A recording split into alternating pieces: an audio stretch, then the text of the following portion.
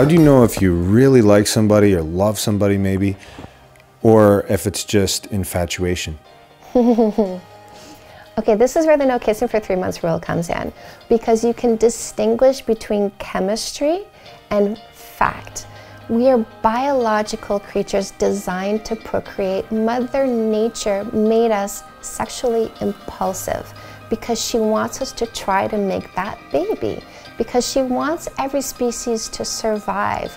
So when you're looking for a relationship versus just having fun, which there's nothing wrong with having fun, by the way, because hey, we got these bodies and they're pleasurable, why not?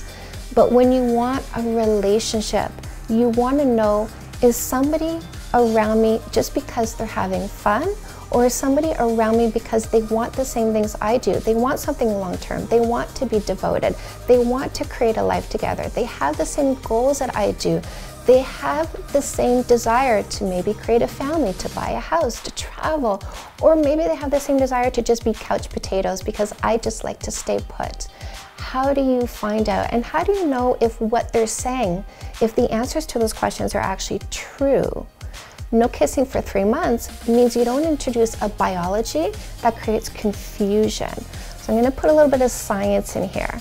Everybody's lip secretes a chemical that doesn't do anything to them until it comes in contact with another set of lips. The combination, when those lips come together, creates a chemical called phenylethylamine, which I know I'm mispronouncing, but I like to say it this way.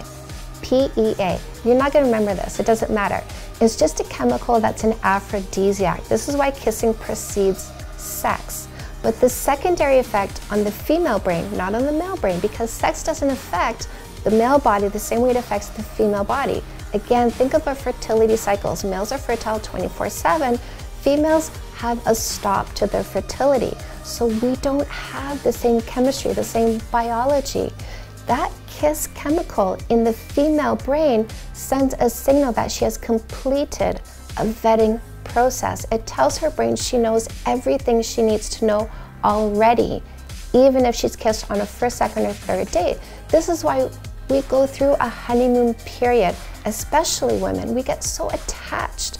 And we have this beautiful first 3 months because we're on a chemical high, both of us, on this kiss chemical. But you know how they say the honeymoon period lasts for about 3 months and then dies off? It's because of that chemical. It's because we are jacked up. It's because we are high, and then after 3 months, guess what? We get used to it, and now we start to see the things that we should have seen from the very beginning. Those red flags, those incompatibilities that we didn't catch because our mind was fogged up with this chemical. So if, ladies, I'm talking to you, you use a no kissing for 3 months rule, you maintain a clear perspective. And listen, if a guy can't hang around you for 3 months without getting that kiss and everything that follows it, you know that he's only around you for what you can give, not what he can contribute to the relationship, not because he wants something long term. So if you want to know if you can have something real together, use a no kissing for 3 months rule, see who goes. The ones who go, don't chase after them because you were obviously not on the same page.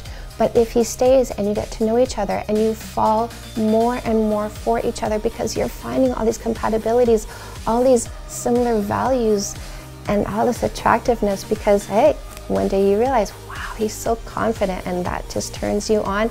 And that turned on sensation doesn't go away, but just keeps getting higher and higher and higher. Guys, I've been with my husband for 14 years. I am more attracted to him today than I've ever been. Even after 14 years, there's something about him that just keeps me so excited. The last time we made out was today ago. That is how exciting my relationship is, and we took a long, long time before that first kiss happened. So if you want to know if it's real or not, then use a technique that keeps your mind clear. Don't kiss for 3 months and see who stays.